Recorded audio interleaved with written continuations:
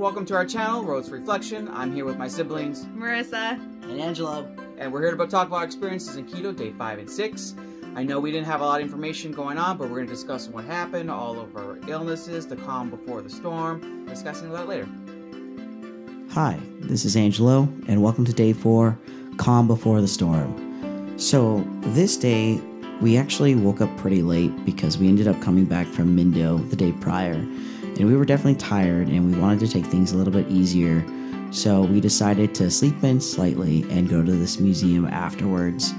So we got out there, we ended up hitting the museum at 3 o'clock, and unfortunately we did not know that the museum closed around 5, but the best part about it was that not knowing made us just kind of take a step back and really take our time seeing everything that they had.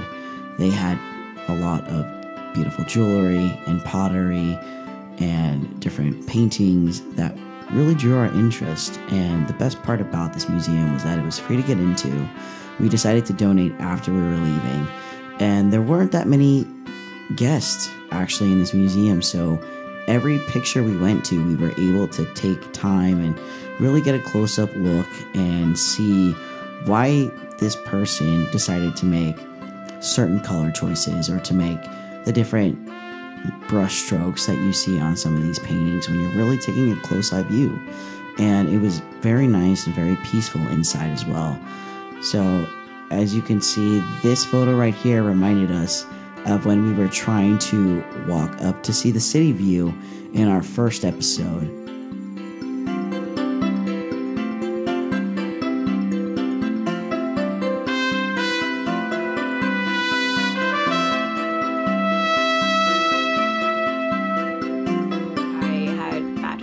Stomach was just like tossing and turning in knots, and then we had to take our COVID test the night before we were going to fly out. We still haven't gotten our test results, so we would set our alarms for certain times to making sure that we received an email saying, hey, everything's good to go.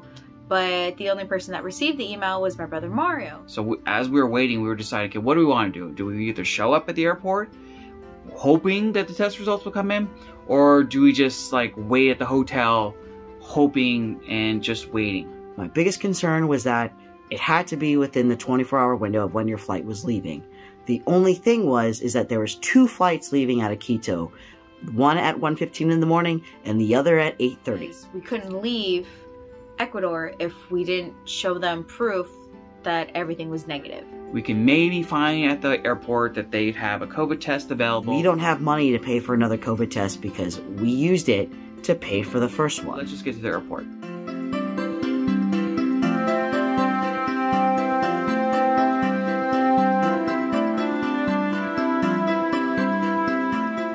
And once we were literally there at the airport, we get to this massive area, right? The airport's really nice. Wi-Fi came back on.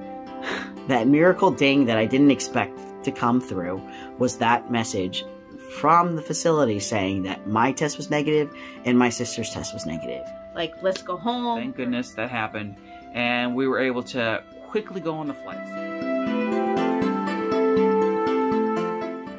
Okay. Alright, I will. Love you.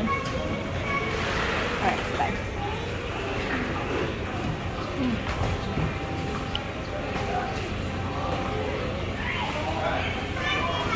So Marissa, do you want to talk about our trip fiasco?